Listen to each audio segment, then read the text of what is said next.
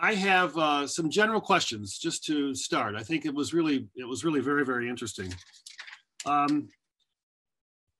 When you develop an algorithm, or even when you do these randomized controlled trials, the setting at Mayo is different than the setting at many places around the country.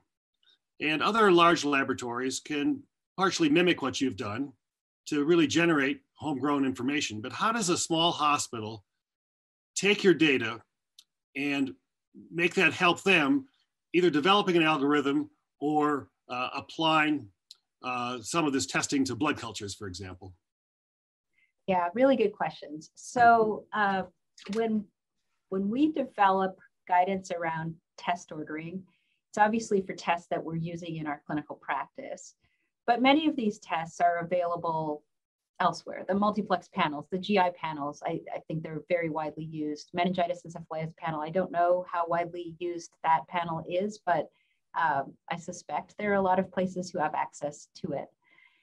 Even smaller hospitals, even hospitals that don't have maybe a board certified doctoral level microbiologist on staff. In fact, I suspect that some of these newer tests are being used very commonly in some of these smaller settings, as you mentioned. So when we made the algorithms that I showed you today, we tried to think not just about ourselves, but about other laboratories as well. And we've shared them through publications and through the web with other sites so that people can use them as well. They're hard to do. I don't know that they're necessarily completely right, but we made the gastrointestinal pathogen panel algorithm for acute diarrheal illness a long time ago, and we've made very few modifications to it. It's been out there. We use it in our own clinical practice, but we also share it. And I think this isn't a situation where every lab needs to reinvent the wheel. And I'm not saying that what we did was perfect. Making those algorithms was really hard, I will tell you. Trying to get consensus around some of those pieces is really, really hard. And they may be wrong, but until you put something out there, you have nothing to poke at, right, to try to modify. And until you then put them into clinical practice, you really don't know if they're working for you. So, I don't think that every lab has to come up with their own personalized algorithms. You have to look at what's on your test menu and maybe borrow resources from other places, from other laboratories. Many smaller labs are part of bigger systems, and they can get together and work together to do something across the system, as opposed to just working as an individual lab and trying to do everything themselves. I think that it gets harder when you talk about executing clinical trials to assess value. I think that might be hard for a smaller lab to do, because there just might not be enough subjects to enroll into a clinical trial, and because there might be other resource limitations and so forth. And I think it's hard because practices are different, and the results of the trials that I showed you might have been different if they were done at different institutions. We were a bit surprised to not see outcomes differences, hard outcomes differences like length of stay or mortality when we got the results back from both of these trials. I mean, everybody wants to see, I've got this great new test and it's going to save lives, but sometimes that's not what you see. And I think it's important to see changes that positively impact the use of antibiotics, but it may be that in a setting that has higher rates of resistance, you might see outcomes being affected. We would need trials to be able to show that. I don't think we can reasonably do a randomized controlled trial at every institution. That's sort of ridiculous, right? I mean, it would be a waste of resources, but I think we can learn from each other. One of the important pieces that we learned is that with the novel blood culture-based diagnostics, you really need a good stewardship team behind it. Because if you just put out those results, especially if they're results that could guide de-escalation, that doesn't happen readily by just the laboratory putting results out there. You need a stewardship team behind it. And I think that's something that other labs can adopt and have adopted as well. So do you have I know you have an antimicrobial stewardship team. Do you have a laboratory testing stewardship team?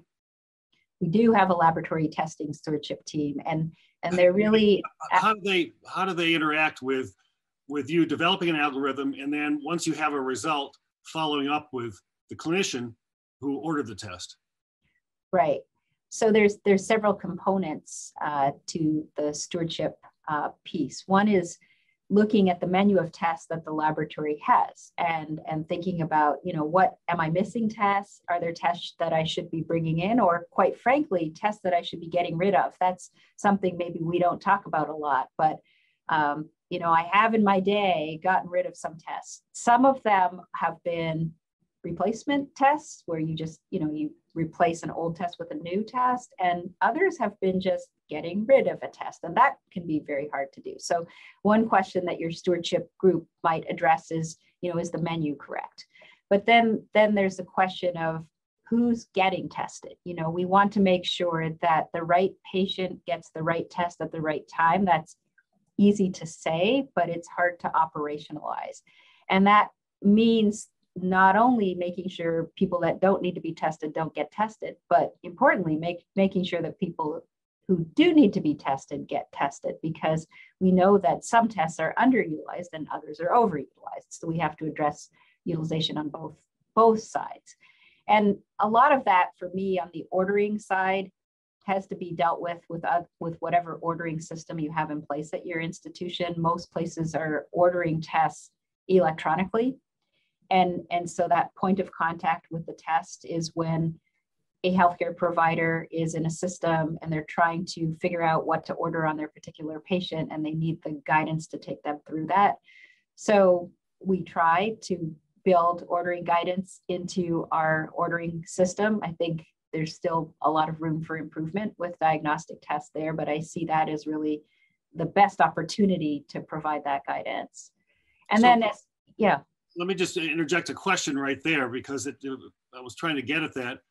I set up an algorithm and we get buy-in from all the appropriate specialties in that, but we put some caveats in there. For example, one of the boxes that you had in your algorithm, there are people that have diarrhea that are not severely ill, and there's those that are severely ill. It has to do with the number of days they've been sick, whether there's blood in the stool, there's mucus in the stool, different clinical indicators. So how do you mate ordering the test with the presence or absence of those clinical indicators so that you make sure that people appropriately order a test?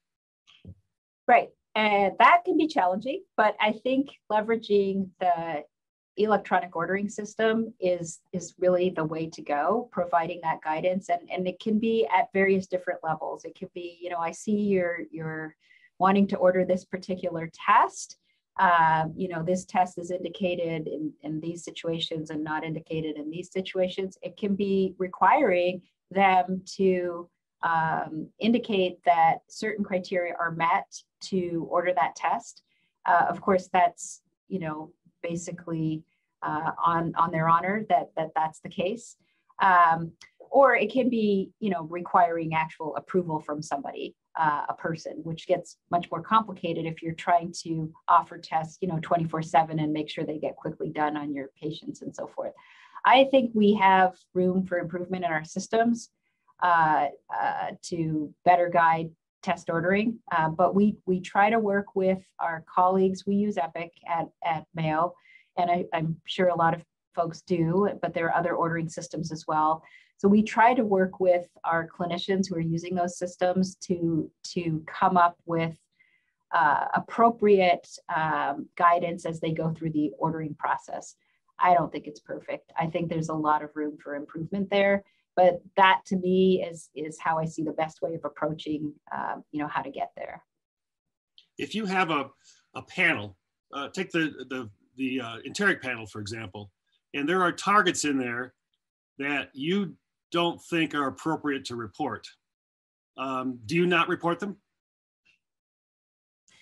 This is a really good question, and it's been a challenge with the multiplex panels. I will say is that they come pre-configured with whatever they've been pre-configured with, and they're cleared as such. So the panel that we use the BioFire panel. I'm not providing an endorsement for or against BioFire. That's just the panel we use. And there are some targets on that panel that are a little frustrating, that our clinicians don't really know what to do with, right? There's a lot of information. But on the other hand, we don't have a good way of blinding ourselves to those results. And so we report the full panel. I know some laboratories will hold back certain results, and I think that's a reasonable strategy as well. I'm familiar with other labs that for some of the panels, such as the respiratory panels, have built out subpanels of the panels and so offer them in multiple different ways. There's a lot of creativity that's going on out there. So I don't think there's really a right answer, but we do not hold back on results. Yeah. Are you, speaking of algorithms, just our panels for a couple more questions here. When you look at your data, or anybody's data, if we were everyone to do their own testing and you look at data, you may have what appears to be good performance for a particular target. But when you look at the confidence interval, you know, the confidence interval runs from 30% to 99%. How comfortable are you, even though the predictive value or the false positives or false negatives or whatever, the absolute value was very encouraging, but the confidence interval is not so encouraging? How do you manage that discrepancy in deciding to use a particular target? Well, the data that I showed you, for example, on the meningitis encephalitis panel, which I think is what you're referring to, was for the relatively small, but I still think it's pretty large evaluation that we did here. But the complexity is that even though we're talking about close to 300 samples that are tested across the spectrum of organisms on the panel, that's still not a lot of samples for every analyte on the panel. And we have more for some and fewer for others and so forth. So, you know, the panel's cleared by the FDA, and it has been validated in terms of analytical performance and some clinical performance as part of that clearance. And so I you know, our data was not considered in isolation. I think as well, when you're considering, say, spinal fluid diagnostics, you're not performing the test in isolation. You do have the patient's clinical history, you have their cell count, the protein glucose gram stain, which is still recommended, and culture coming at you. And as I mentioned, for some of the analytes, like Cryptococcus neoformans, we recommend doing the antigen if you're concerned about that, because we recognize that there can be imperfect sensitivity. And likewise for HSV, we saw that in our study as well. No test is perfect. And I think that's the same for all of these panels. And you know, if a clinician is strongly suspicious of a diagnosis, but the multiplex panel is not revealing that diagnosis, I think a conversation with the clinical microbiologist is appropriate, and possibly another test. Or sometimes we'll end up repeating the panel just to see if that works. So you're probably familiar with these kinds of approaches as well. But at some point, we have to trust in our diagnostics as well. I mean, you know, these are very good diagnostics, and we can't be second guessing everything that the laboratory does. I mean, it's really the same with traditional diagnostics, culture-based diagnostics as well. They're not perfect either. Good. Any panels that are in the works that you know of, or are there any panels that you think would be good to develop? I think you're going to see more multiplex panels over time. There are two companies that have lower respiratory tract panels now, and we are currently executing a randomized controlled trial of the BioFire pneumonia panel, because we end up with the same sort of questions about that panel as we had with the blood culture diagnostics early on. You know, is this valuable? Is this going to really help our clinicians manage their patients? Is it going to lead to better outcomes and so forth? So we're almost halfway through enrollment in that clinical trial, and I'm excited to see it. I think that there are a number of pieces on some of these panels that we haven't had before in clinical microbiology. We don't exactly know what to do with all of them, and we'll learn a lot by really studying what value some of these tests have in clinical practice, and whether they make a difference for our patients, which after all is why we're here. I think you'll see other panels as well. I suspect you'll see some kind of bone and joint panel. That's a separate passion of mine. And I think you'll see others as well. How about pharyngitis? Well, that's interesting. I'm not per se familiar with who's working on a pharyngitis panel. I feel that could be useful. We have a lot of blinders on in terms of pharyngitis diagnosis, because we focus essentially on Streptococcus pyogenes. And even there, I think, are questions about what we really should be doing and what we should not be doing. But there are clearly other causes of pharyngitis, including bacterial causes of pharyngitis, that we know of that we don't diagnose. But I think it will come down to the same piece, right? So we'll need a panel, and then we'll need to look at whether using that panel will make a difference in clinical practice, which is what I emphasized with the 2 blood culture studies. And I think for pharyngitis, we're going to need the 2-step approach, deliver the panel, and then let's do the studies to show whether this makes a difference for people, right? Because pharyngitis, it's very common, and it's very disruptive if you or your child has pharyngitis. But on the other hand, it's not associated with substantial mortality. So, it will have to be the appropriate outcomes that are looked at. And there will be a cost consideration, I think, as well. How much are people willing to pay to have an answer and maybe to feel better a little bit faster? I think we're going to be able to do it. I mean, I know we're going to be able to do it, but we'll have to answer the question as to what the value is. And that's what these value-based studies are really looking at. Well, I think we're all anxious to see how your lower respiratory tract trial comes out. And I hope that down the road, I have a chance to question you about that too. Stay tuned. On to the blood culture trials that you have done. Again, a couple general questions. Knowing what we know now about the effectiveness and use of those, is there a way that you decide which positive blood culture, gets one of these tests and which one doesn't? Yeah. For example, if someone has multiple positive blood cultures, I would assume that you don't have to test all of them. So are there other ways that you can triage it so that you don't use a very valuable but expensive resource too often?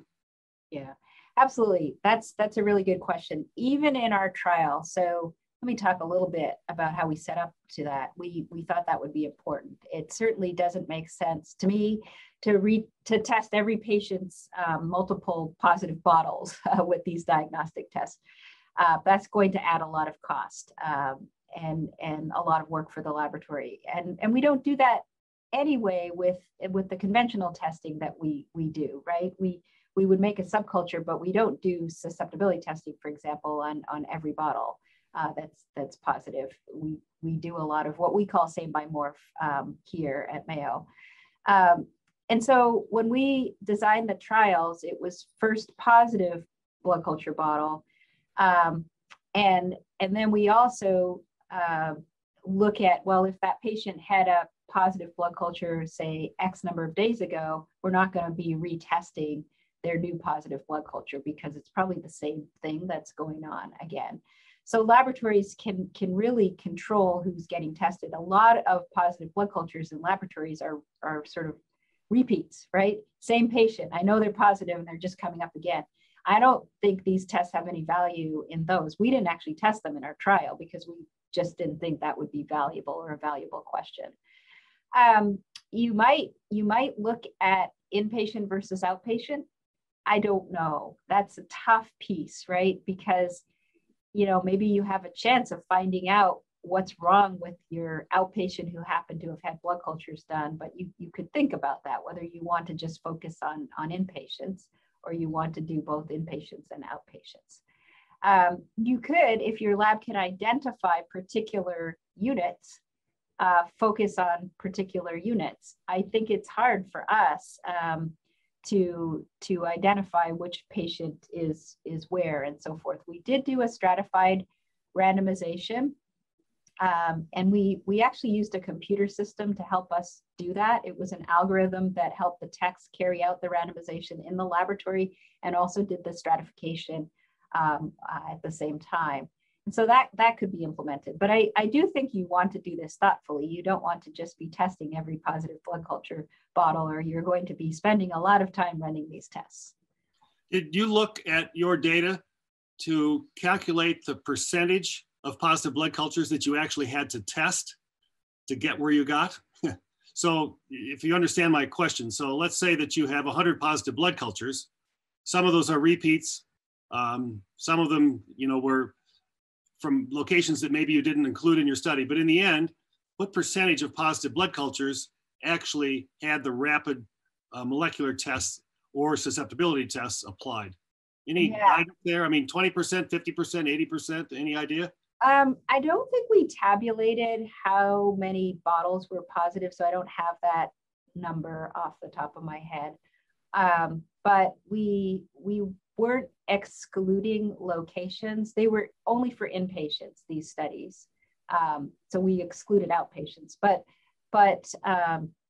we didn't exclude anybody else. But no, we didn't look at how many other bottles these patients had positive, or whether they were excluded because of we had those numbers, how many were excluded because of a prior positive, and they weren't large numbers. I'm just thinking if a laboratory were trying to decide whether to bring in this technology and they say, well, gee, we do 10,000 blood cultures a year and 8% of them are positive. So we've got, 800 positive blood cultures. Would we have to test all of those, or by, what percentage of those? Would we be testing 400 or 200? Or that's what I was trying to get at. Right. Someone was trying to figure out sort of a cost accounting of bringing this in. Yeah, that depends on what you're counting as a blood culture too in that number, right? Yeah. So, but it's not going to be all your bottles, but I think you could do those calculations. Maybe just one per patient or something. One per patient, and another thing in our practice, we see patients who go to a smaller hospital that's part of our healthcare system, get blood cultures drawn, and then eventually get transferred to us, and we can see everybody's data because they're all within the same Mayo system. But if their blood cultures are already positive, even though it was at a different institution, different hospital before they come to us, then we won't repeat the testing here, even if they happen to have positive cultures over here. So we look not just at our own data, but whatever data our technologists can see in our laboratory information system. Yeah, well, that's good. When you have an actionable result from either of your two blood results that would come out of either of your two blood culture studies, are those communicated 24/7, just electronically, or is there a verbal complement to that communication? So that has changed over time. They are reported 24/7, where we operate 24/7. We will call the gram stain initially. And what we did initially, like in the BCID study, is people got a play-by-play along the way. So they got the gram stain, and then they got the result of the BCID called to them as well. In the later study, we always call our gram stains. You have to call a gram stain as a laboratory, but we will let them know that there is rapid susceptibility testing that's being set up, and that we give them the time frame in which those results can be expected, so they know to look for them. So that's the communication that we execute, and then we communicate those results to our stewardship team as well. So this just came to my mind. It's a little bit of an aside, but I'm curious how you guys think about this. Blood culture testing is getting more and more rapid and more accurate. Can you foresee a day when an identification result through a rapid test or antibiotic resistant targets through a rapid test are available soon enough that you would not have to call the gram stain. In effect, you would wait to report the positive until you got the molecular results, which may be a half an hour later or 2 hours later. Is there a time frame that you would say, I don't think we need to call that gram stain because we're going to give them more information soon enough? Yeah, that is a really good question. I think it's possible. It's just very hard right now because it's a critical result. So there's a time frame around that call, and I don't think the rapid diagnostics are quite rapid enough to fall within that time frame. And there's a patient care piece too, right? Even with the gram stain, you know, a lot of times antibiotics will get started. So if you have someone who has a serious bacteremia, septicemia, that can be very helpful for them to know that as soon as it comes out. But you're right. Then maybe if you're running, say, a Filmary BCID test, an hour later, you've got like more results that are coming out. And so the question might come up, do I call them back again? Or did I let them know when I called them the first time that that's going to be out in an hour? And do I really believe they're going to go in and check and look at that? I think if those tests got fast enough that it could be possible to wait. I don't think we're there yet. I also feel that, and I feel a little uncomfortable saying this to you, Dr. Thomson, but sometimes reading gram stains is hard. And okay, and the molecular tests are easier to run than reading a gram stain is. And so for labs that don't have a lot of experience reading gram stains, this may also be a better approach, but there's the time factor, right? You know, it's complicated. I think we could get to that point.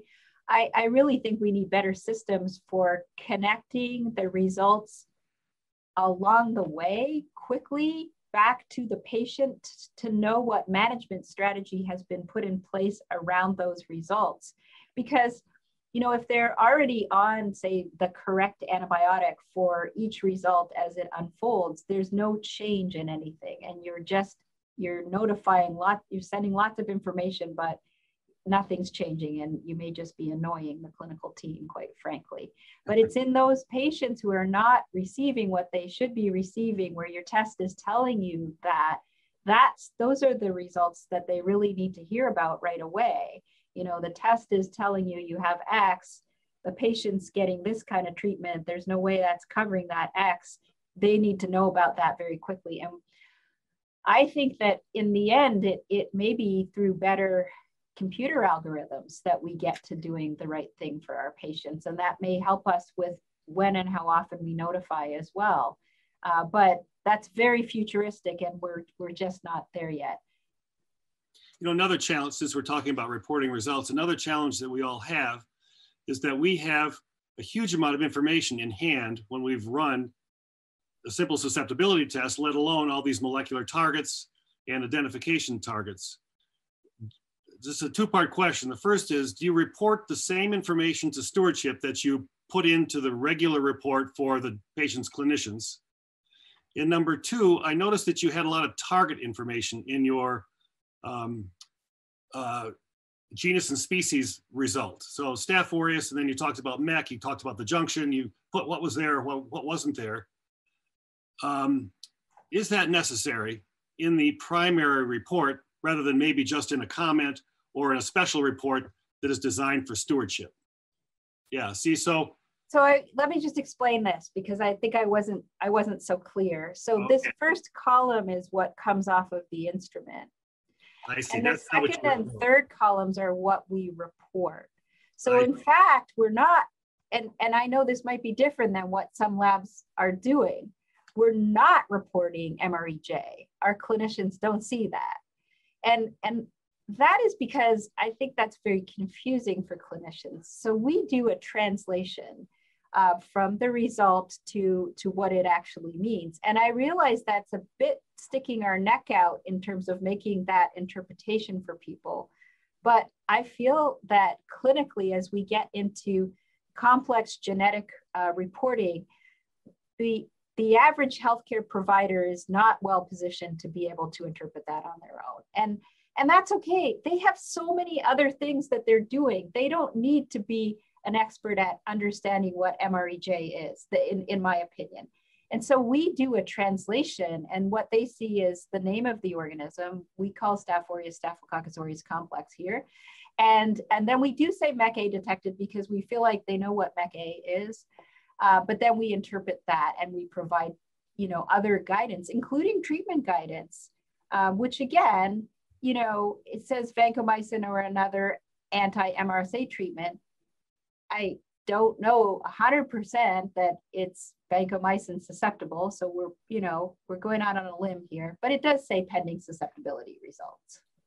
Right. I appreciate that explanation because I misinterpreted this table when I first looked at it. I thought that what you were reporting was on the left, and now I understand what you were reporting is in the middle. However, I do think that's a nice discussion of yours, describing what you think is important to report, what you think is important to add in a comment, and then what may not be necessary to report.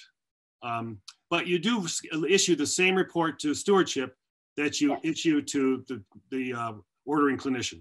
Yes. So back in the day, we had different reports for different people, and you may remember that from back in the day, but we have moved away from that, and everybody gets the same report. Now, obviously, in the lab, in our lab information systems, we may have additional data.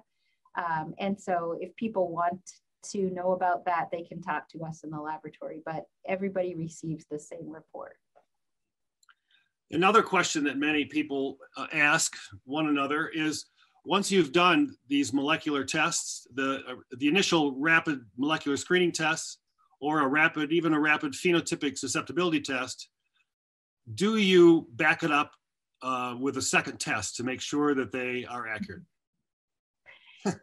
Yes, that's a good question. So there are a lot of considerations here. Now, if you're talking about a molecular test, you still need to do phenotypic susceptibilities because you've only, if you're looking at Staph aureus, you've only interrogated methicillin resistance. You haven't reported out your full panel. And so we need to take that to full susceptibility. But I'm just going to go down a rabbit hole there for a minute. You do need to make sure that when you do your phenotypic susceptibility, that it matches what you've reported genotypically. Because if you blindly report out MRSA from, say, a molecular test, and then report it as being methicillin susceptible from a phenotypic test, there's a problem, right? And there are lots of potential explanations for that problem, but that should be recognized by the lab right away. There should be some system built in place that says, hey, do not release until somebody's dealt with this contradictory result that you've got here. So we've learned that. Same story with VRE, right? You can go through other examples there. With the Accelerate Pheno test, you're getting rapid phenotypic susceptibility results. And so I don't think there's a need to repeat the exact same phenotypic susceptibility testing. The challenge can be if your panel that you would routinely do on isolates has additional drugs that are not on the panel, then you may need to repeat your panel just to get those added drugs in. But I think that's a conversation you want to have with your clinicians to help guide what you're going to do in the laboratory. If you're missing one drug compared to what you normally report, is that important enough that they would want the whole panel reported? Because I don't think you need to repeat the drugs that have already been reported. In our case, just to clarify how this is done, when we report the results of rapid phenotypic susceptibility testing, they look exactly like our regular susceptibility testing. to someone who doesn't know what's going on behind the scenes, they wouldn't be able to tell what has been happening. And I think that's important. There's not a reason to doubt those rapid phenotypic susceptibility results. They're just as good as slow phenotypic susceptibility results, for lack of a better term. So it's just to fill in the voids on maybe some missing drugs that you might want to do that, I think. So when you have your molecular results, and then you have your conventional susceptibility result, and there is a discrepancy, whose responsibility in your laboratory is it to recognize that discrepancy and then get the appropriate report issued? I mean, it probably hasn't gone out yet, but somebody has to look at it and decide that it's wrong and then decide what we're going to report. Who would that be? So if you think about this operationally, the molecular result has already gone out, and that's coming off of a machine that's, it's out.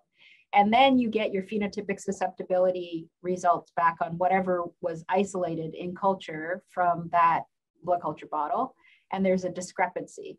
We handle that at the time of reporting of those phenotypic susceptibility results, because there's a technologist who's doing that reporting, who's looking for any discrepancies. And so in a way, it's done somewhat manually, through a computer reporting system, but that could be another place where we could use some advances in informatics, right, to flag discrepancies for us. I think we need to be thinking about what we need in the laboratory, and that would be an example. But right now, it's by our expert technologists who really are experts recognizing that discrepancy and then not releasing that result right away until we have a chance to work it up. Now, on the other hand, if they, for example, didn't find a resistance gene and the organism, say it's testing as methicillin-resistant Staph aureus and it's out there as methicillin-susceptible Staph aureus, we will get involved right away because there might be harm to the patient potentially being caused by that. Otherwise, if the gene was called as resistant, but it's testing phenotypically susceptible, we'll work on resolving that discrepancy and then decide what might have been causing it. Obviously, lots of possibilities, and I think we've seen them all by now. Now, I think all of us feel that faster is better, but as you've shown us, we can't necessarily prove that faster is better, in all circumstances. One of the measures that I don't see that often, but I think is important, is additional testing that the patient undergoes if they don't have a quick result. So we give them a quick result that gives them an answer, and they now know what the infection is, they now know what the antibiotics are, but they're not getting out of the hospital more quickly. They're not dying less frequently. They're not doing some of the major measures in a significantly different way. On the other hand, they might not go and have that colonoscopy, or they might not go and have that MRI, or they might not go and have other laboratory tests or additional blood cultures or whatever it happens to be. I actually think that there's a fair poundage of testing that could be avoided with quicker. I don't know if you have thought about that, or if you guys tried to show that, or it's just too hard to show, or what. Yeah, we have thought about it, and I think you're right. If you can get to the answer, then you're done, and you're not continuing on some diagnostic odyssey trying to get to an answer, right? And as a patient, you can see that as well. Maybe I wouldn't have had to get all those additional tests if the answer was just forthcoming right away. The trials we did were in hospitalized patients, not in outpatients, and I think there could be differences in inpatients and outpatients. And we tried to get at that in a way that might or might not make sense, and that was by looking at overall cost of care. And it was no different with the rapid diagnostics, but in the grand scheme of things, they didn't really add enough cost to do that, or maybe they took away something on the other end, and that's why it's a good point.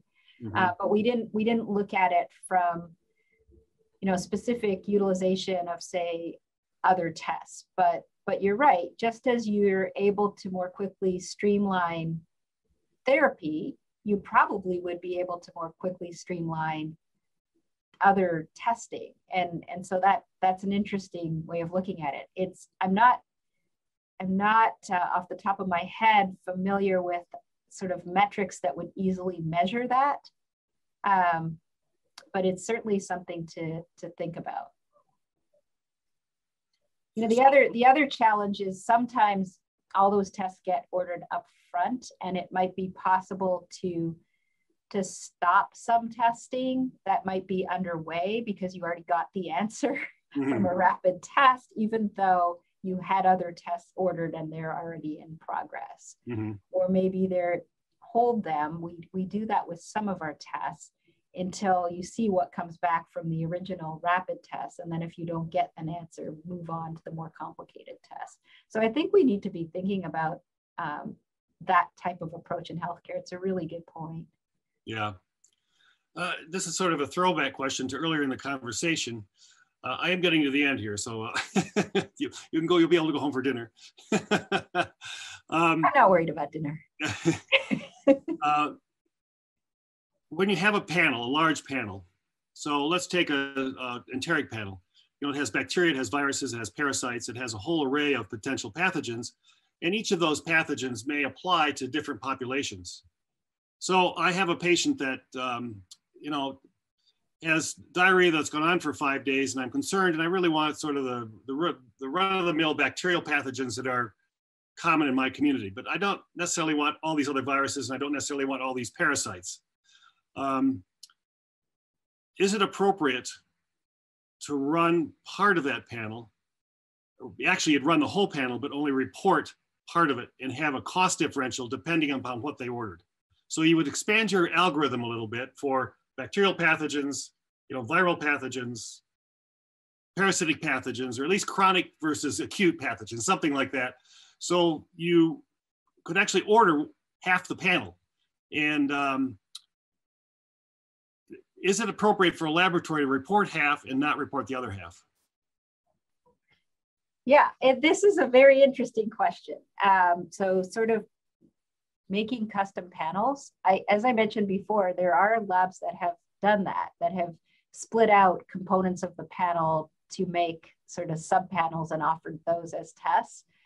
I think that's certainly possible. The considerations would be multiple. One, the person who's selling you the panel, you know, are they going to sell you the panel for the same price no matter what you're using off of it? So that's a consideration for the lab. You have to build an ordering and reporting infrastructure that makes that happen, obviously. And there's also the sort of philosophical piece of whether the lab is blinded to the remainder of those test results or whether they're seeing them. Because, you know, we know from old stories with, say, chlamydia trachomatis and Neisseria gonorrhoeae, which was the same conversation years ago. You know, what if you just want to test for chlamydia trachomatis and you don't care for the Neisseria gonorrhoeae test? Okay, fine. But if the laboratorian's looking at someone who has gonorrhea and it wasn't ordered, that puts them in a really difficult position. And so maybe the GI pathogen panel organisms aren't quite at the same level, but you can imagine that question will come up. So hidden is better, I think, so that, you know, you just see what's ordered and you're just dealing with what's ordered, like is done with many serologic assays that have many of the particular components on panel. But then you also have to think about guiding your clinicians through appropriate test utilization. So if you're going to make subpanels out of it and you're saying, I know when I only want these, I know when I only want those, you have to make sure that they're able to identify those patients and get that done correctly. And that makes sense. And that can be complicated as well. In some ways, you could argue that having a one size fits all is maybe easier. There's just one test, it's for everybody. But I see your point that you could certainly come up with examples where you might want to customize. So these, I think, are things to think about. They're possibilities for labs. There isn't a one size fits all or a rule about how it has to be done, but you have to keep all these pieces in mind as you go about being creative, I guess, with panels. You know, Mayo has always been known for blood culture developments and, you know, helping us all improve our blood cultures. You know, looking at what you do with molecular testing and rapid susceptibility testing, and even, you know, sort of rapid multi-top testing now in blood cultures, has changed so much in the last 10 years. if you could wave a magic wand, what additional tests would you like? Oh, absolutely.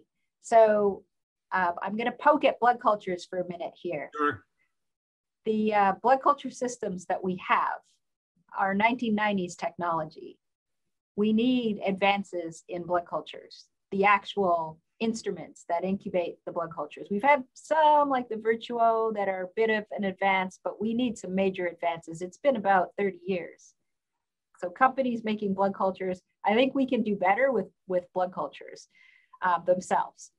I think that the rapid diagnostics on blood cultures have been a tremendous advance. And I think you'll see more advances there.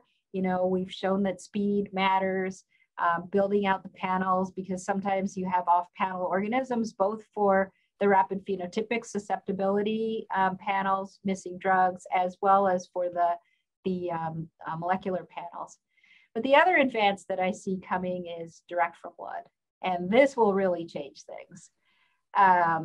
There are lots of really interesting technologies out there that will, I think, enable us to go even faster if we can skip the step of having to do the blood culture incubation.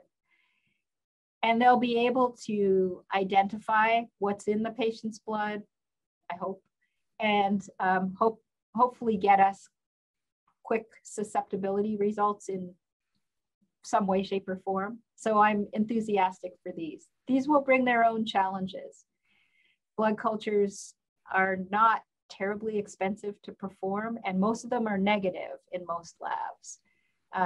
So as we move to advanced diagnostics for direct from blood, we'll be dealing with something else. But we'll have to do more studies to look at value and to look at where they make sense and where they make a difference. And I think the field is well poised to be able to do that. Well, Dr. Patel, I could listen to you all day, and I would actually like to keep asking questions of you all day, because you're such a wealth of experience and knowledge, and I've benefited significantly, and hopefully all the listeners will appreciate your exchange here. Thank you very much. Thanks for having me. It's my pleasure. It's great.